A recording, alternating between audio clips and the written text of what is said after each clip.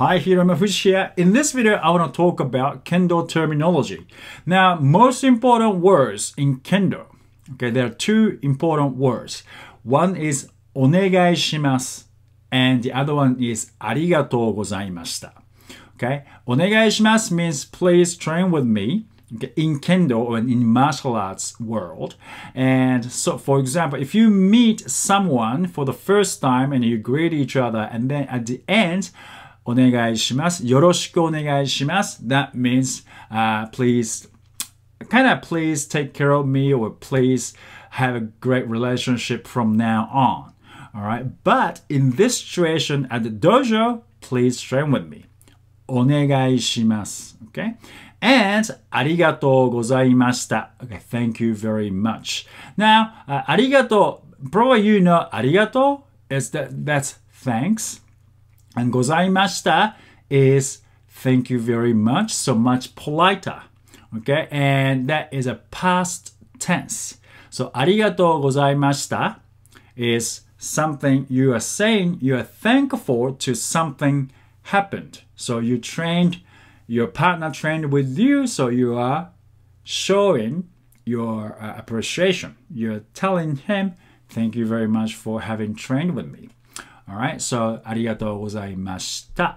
Okay, and arigatou gozaimasu is present tense. Okay, the difference is present tense and past tense, and then when you use it, we can use kind of any situation, both. It's sometimes interchangeable.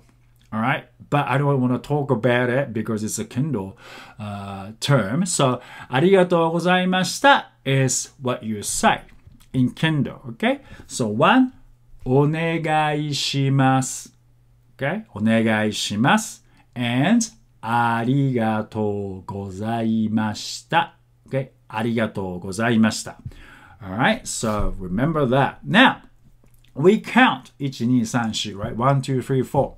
In Japanese, so I'm gonna teach you how to count in Japanese. 1, okay, 1, 2, 3, 4. Okay, some people say 4, but when you count like this, usually we say 4, but 4 is not wrong. 1, 2, 3, 4. Okay, or 1, 2, 3, 4, 5, 6, 7, 8, 7 or 7. 7 for 7. 7 or 7. Usually we say 7 when we count like this, but 7 and 1, 1. 7 and 1 sound similar. So in that case, we use 7 because it's obvious. But when you count like this, we go 1, 2, 3, 4, 5, 6, 7, 8 is 8, 9, 10. All right? 10. Okay? So 1, 2, 3, 1, 2, right? 1, 2. You're 1, 2 if you're an English speaker. 3, okay? 3, 4, 5, 6, 7, 8, 9, 10. So when you do suburi, empty cut, go 1, 2, 3, 4, right? So that's how you count. Memorize that. Okay, and 11, 11.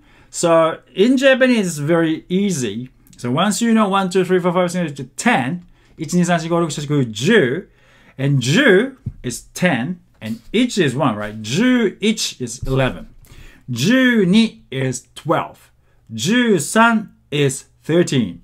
14 or 14 is 14. 15 is 15. By the way, page 17. And 16, 16, 17 or 17. 18, 19 is 19. And 20. 2 is 2 and 10 is 10, so 2 and 10 is 20. 20.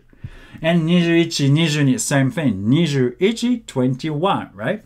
So you count like that. And 20, 30, 30, 30. Okay, 40, 50, 60, 70, 80, 90, 9 and 10, 90, 90, and 100, 100. Okay, this is a bit different. And 101, we start from there. And what is 111? 111. Pretty systematic, right? So I'm sure you don't have to count until 10, so you don't have to memorize that, okay? Now, please remember, お願いします。ありがとうございました。Okay?